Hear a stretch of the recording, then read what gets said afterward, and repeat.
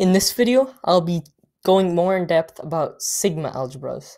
So last time what we said is that given sigma a subset of the power set of x, a measure is a function mu from sigma into r star, such that we had a couple properties. First one was that mu of the empty set is 0. The second property is that if a subset be mu of A less than mu of B, less than equal to 3, if AI an element of sigma I equals 1 to on and on, mu of the union of the AIs is going to be the sum of the measures of each individual set. Okay, but there's a couple problems with this. How do we know that the empty set is in there? And how do we know that it's closed under countable unions? This isn't intrinsic of all sigma. I can do an example, say, take X to be the set of two elements, and take sigma to be the set of A, okay? And then the set of B. Perfectly fine set of subsets, right? But it's not closed under unions. It doesn't have the empty set in it, and it doesn't have any subsets. So that's not a very useful set. And so instead of saying just any sigma a subset of a power set, we need to have a special property that this is a sigma algebra. What's a sigma algebra? Well, give a definition. Sigma algebra. So, what a sigma algebra is, if sigma subset the power set of x, sigma is a sigma algebra if first condition. So our first condition we're going to need to have is that it's closed under, is that it has x is an element of sigma. Okay? That's going to be important. Okay, 2. It's closed under complements. So if A an element of sigma, the complement x minus A is an element of sigma. Okay? So x removing all the sets in A. So what we have so far is that x is in sigma algebra. Okay? Is that if I have A an element of the sigma algebra, then all that space outside of A, but still inside of x minus A, is an element of sigma algebra. Okay? All that space outside, taking the whole, punching out A. Okay? Okay, so now third property is, of course, closed under countable unions. If AI is an element of sigma, the union AI is an element of sigma. Okay, this is just assuming it's countable. Okay, I'm lazy. Okay, so let's find out a couple properties of this theorem. Is the empty set an element of sigma? Yes. And is it true that this is closed under arbitrary intersections as well? And that's also true. Not arbitrary, countable. Okay? Proof. The first one, it's pretty easy. X is an element of the sigma algebra. by 1, that's a requirement, and then by 2, do 1, okay, by 2 right here, the complement x minus x, which is just the empty set, is an element of sigma, and then we're done with that. Okay, second one. Arbitrary intersections. Well, if AI is an element of sigma, by 2, x minus AI is an element of sigma, and then by 3, the union of x minus AI is an element of sigma, and then by 2 again, okay, so 3 right here says that if you have elements in sigma, then you can union them and they'll still be in sigma.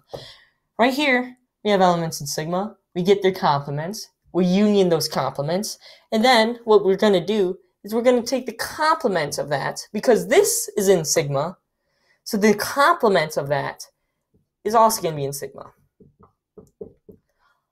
But if you know de Morgan's law, what you can do is you can flip that sign around, bring that x inside, get x minus a, and that just gives you ai, okay?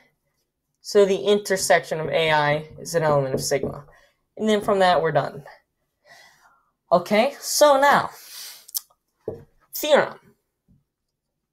This is going to be about generating sigma algebras, okay? Given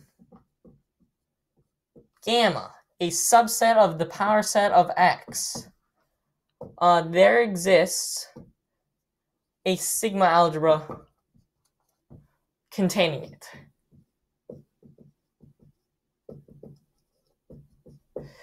Proof.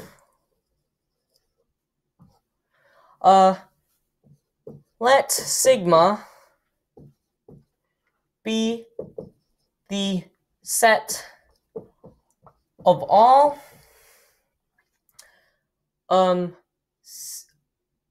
sequences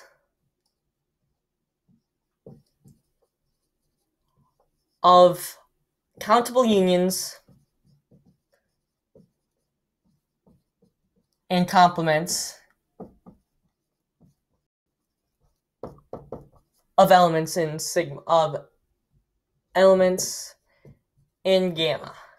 Okay, why is sigma a sigma algebra? Yes, it's pretty trivial, but I'll go through it. First condition, you can see over here, is x an element of the sigma algebra? Oh, sorry, I needed that gamma contains x, because it's not guaranteed otherwise. So, assumed. I'll say assumed. Number 2. If a an element of sigma, x minus a is an element of sigma. So, that's trivial, because, look at this. It's all sequences of complements. So that means, if a an element of sigma, by definition, x minus a is an element of sigma. That's because you just do sequences of this. So if this is a sequence, I'm just adding to that sequence. So, for example, a could be the union, if I take x to be the 2-element set, and gamma to be that set we looked at before, right? The set of A and the set of B, right? Let's look at all complements of this. Let's look at all the sequences of complements of this, okay? So I could do A union B. Okay, so sigma is going to be A union B, which give us AB, right? And that's going to be it.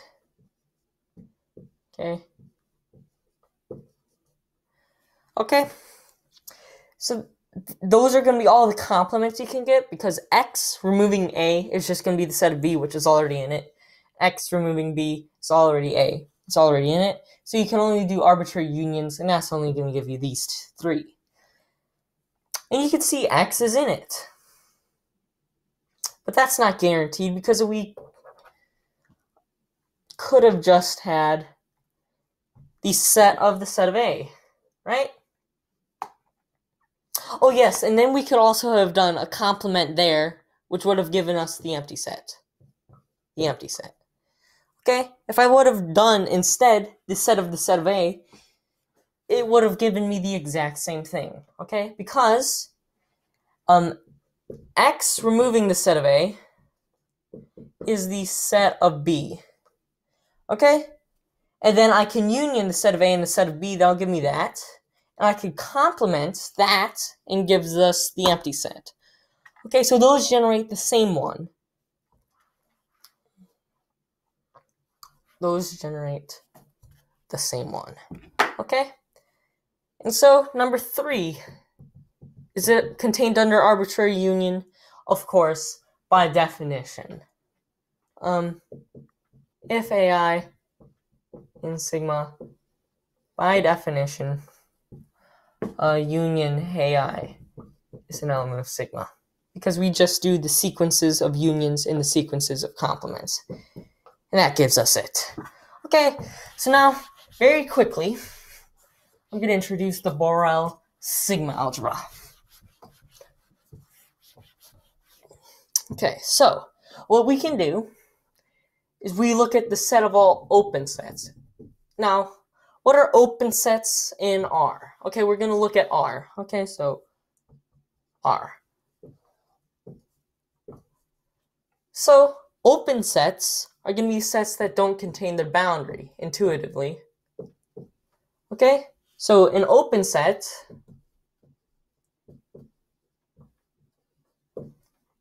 is a subset U of R such that, now I want to make sure that this does not contain its boundary. And the most intuitive way to do this is just to have the open interval, right? Open interval. The set of x such that a less than x less than b. It's going to be the interval a, b. Right? So, you look at that interval, and we look at all of those intervals, and we say something is open. It's an arbitrary union of those. Okay? So we say an open set is a subset U of R such that U is the union from I equals of alpha in J. Okay, because this could be uncountable. So that J could be the real numbers. Okay, so it's arbitrary. Okay, it might be past what you'd normally think of infinity, the countable infinity, where you list out the numbers. It could go past that. If you're not aware of that, you should catch up on some real analysis. And it's going to be all arbitrary unions of A alpha to B alpha, those open intervals. Okay, so that you can write it as that. Cool. Now, after that, we define the Borel sigma algebra on R. It is the sigma algebra generated from the family of open sets. So the family of all open sets that we discussed before, so that means that it's an arbitrary union of open intervals. So we take that family of open sets and we generate a sigma algebra like we did in the theorem before. In the previous Okay, so we take all complements, we take arbitrary complements and unions. We take countable unions, we do sequences of unions and complements, and we generate the minimal sigma algebra, and this is called the Borel sigma algebra on R. And that is what we use for the Lebesgue measure, which I will go into next time.